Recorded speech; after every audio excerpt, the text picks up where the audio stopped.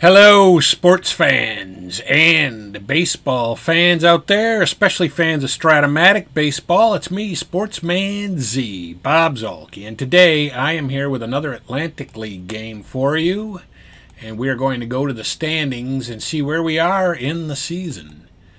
So, as you can see, we are almost at the end of the season. We are 79 and 77, 9.5 games back of the Kansas City Royals in the Central Division of the American League, and we are 8.5 games behind Cleveland. So the modified White Sox, and that is to say the 1994 White Sox with White Sox from the past and a couple from the future, like Aaron Bummer and guys from the past like Bill Melton and Carlton Fisk, have managed to only be just a little above 500 and 9.5 games out. Today we're going to play the AL West leading Seattle Mariners, who we have not played yet on camera, I don't believe, in this season. They're 81 and 75 and leading the West.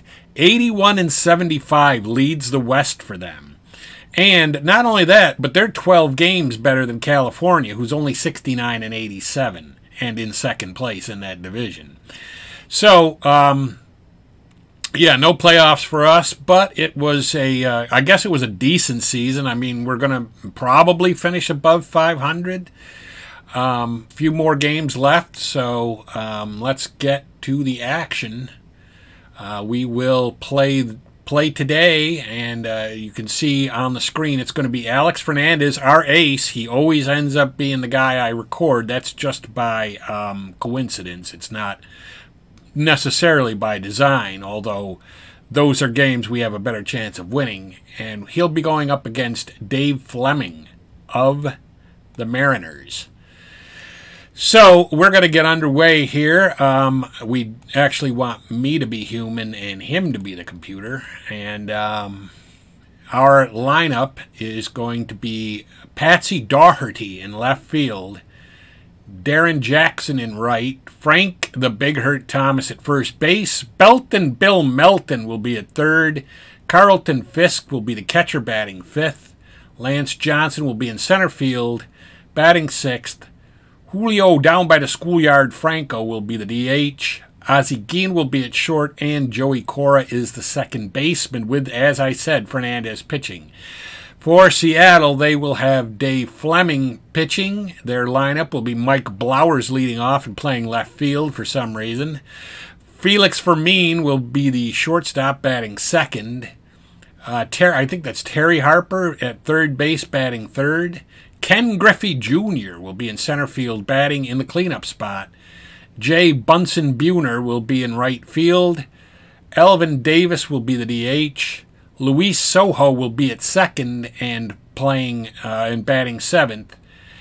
Mike Hegan will be the first baseman, and he is a Seattle Mariner from the past. He did not play in 1994. And Dan Wilson will do the catching for them. And with all of that having been said and out of the way, we are ready to go. As you can see, we are at the Seattle Superdome. I don't know what it was called. I forget what it was called. Let me see. Wait a minute. We must have... The Kingdome. There we go. Yeah, we're at the Kingdome. So Patsy Daugherty is leading off. And he is going to hit a ground ball out to second base to Sojo for the first out. You can see Dave Fleming over there, and now we've got Darren Jackson batting, and Darren Jackson is hitting .312 for us on the season, and he's going to strike out. See, he's been a key player for us this year. And Frank the Big Hurt Thomas, and he comes in hitting .329 with 49 home runs. He's looking for his 50th jack, and did he get it? Maybe. Maybe.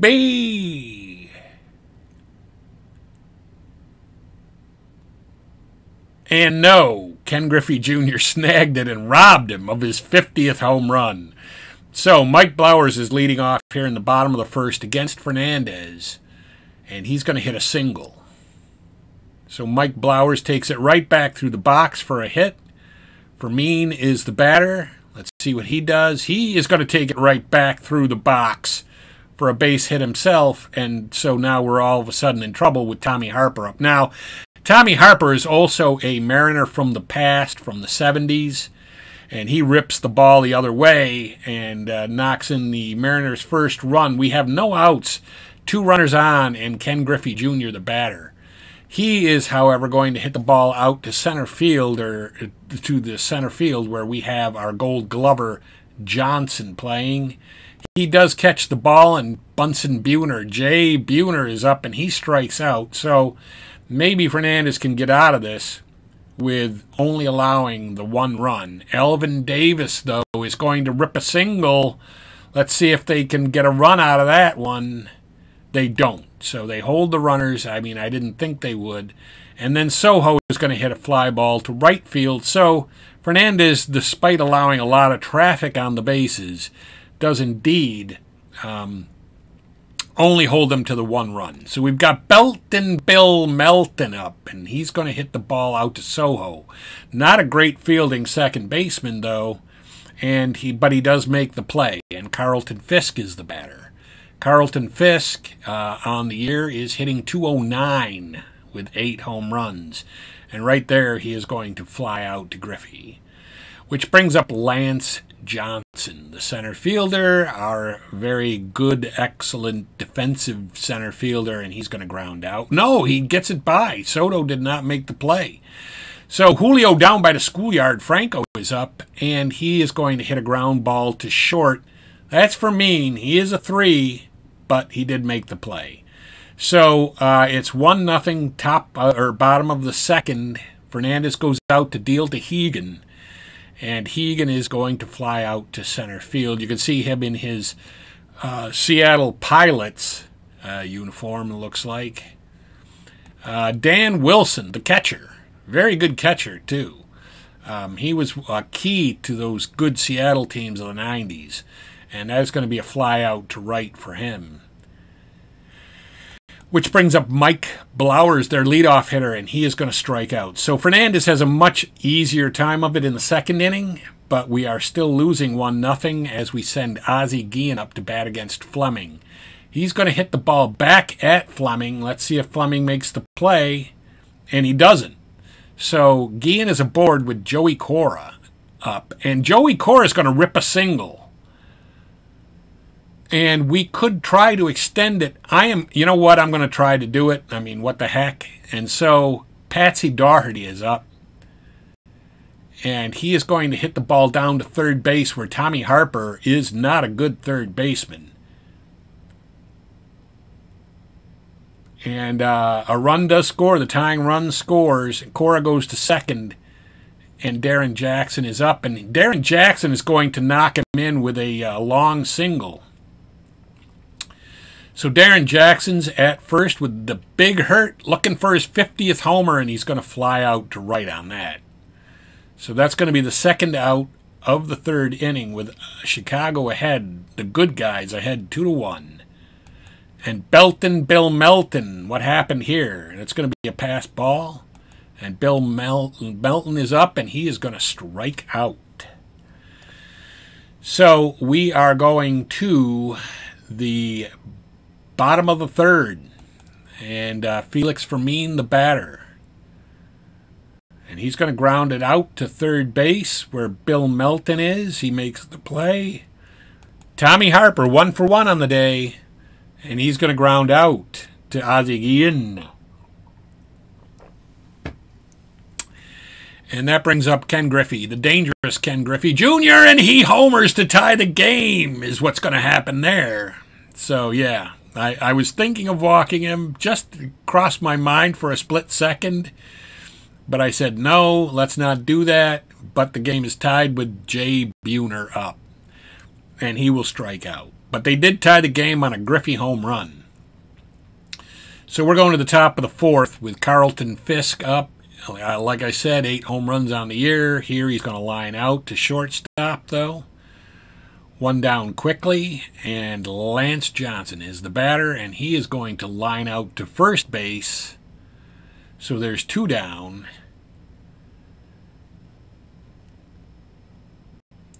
And that is going to bring up Julio down by the schoolyard Franco, and he is going to line out to third base. So we're still tied at 2 going to the bottom of the 4th inning here. Fernandez dealing to Elvin Davis, who he strikes out. That brings up Luis Sojo, and Sojo is going to ground the ball back out to second base, and Cora is going to make the play for 2 down, and Mike Hegan, the batter. And Mike Hegan is going to hit a single. Mike Hegan is aboard with 2 down, and Dan Wilson, the batter, and he is going to strike out, so Fernandez gets us out of the 4th inning. We are tied at 2, and Ozzie Guillen up. And Ozzie Guillen is going to fly out to left field. Blowers will make that play. 1 down, and Joey Cora up. Joey Cora is going to hit a single. He's 1 for 1, and now he's 2 for 2. Wait a minute. What happened there? Okay. All right, he sends it right back up the box for the hit. He's 2 for 2 on the day, and Patsy Daugherty. And, of course, Patsy Daugherty played for the White Sox way back in the day, and he is going to be out. On a double play, the smooth double play by Seattle gets them out of the inning. We're down now in the bottom of the 5th. Tied at 2, and Blowers is going to strike out. Fernandez strikes out Blowers to lead off the inning. Fermin is the next batter, and he is going to hit a ground ball out to second base. Cora will make that play for the 2nd out, and Tommy Harper is the batter, and Tommy Harper is going to go deep. I can't believe this. Tommy Harper taking Alex Fernandez out of the park for the Seattle lead at 3-2. So it's not as if really that Fernandez is pitching that poorly. And here's Griffey, who's also homered before. He's 1 for 2, and now he's 2 for 3 with this single between 2nd and 1st. Which brings up Jay Buhner. And Jay Buhner is going to strike out.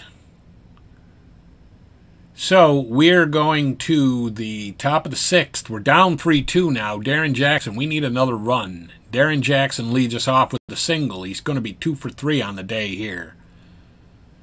And I believe that brings up Thomas. Yes, it does. Frank, the Big Hurt Thomas, is going to hit into a double play. No, he didn't.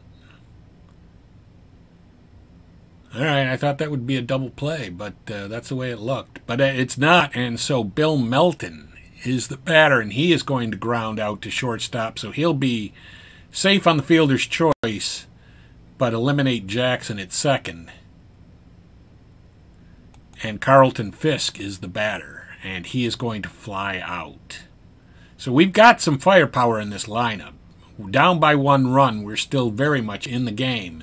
But we're going to the bottom of the 6th, where Fernandez really has to hold us where we are. And Elvin Davis is going to ground out to Cora. Sojo is the batter, and Sojo's going to walk. He draws a walk. Sojo's aboard with 1 down, and Mike Hegan the batter. And Mike Hegan is going to strike out. Fernandez struck him out. And Dan Wilson is the batter. And he is going to hit a ground ball to third base. That's Melton, but he's not a good defensive third baseman. And that is exactly what happens. He boofs it. And then Fernandez walks Blowers to load the bases up with 2 down and Fermin the batter. Thank God Fermin is a bad hitter. He does pop out to Guillen to end the inning. So there's no further damage done there. But we are still losing by a run with Lance Johnson the batter. And he's going to strike out.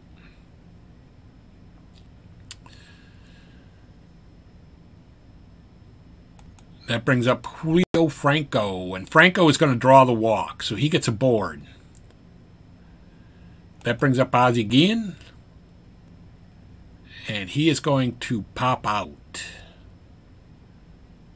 He pops out to short, so there's 2 down.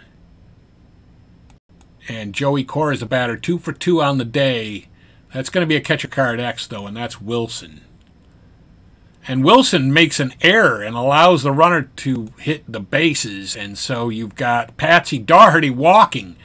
We have the bases loaded up. And who is up but Darren Jackson, who is actually pretty good.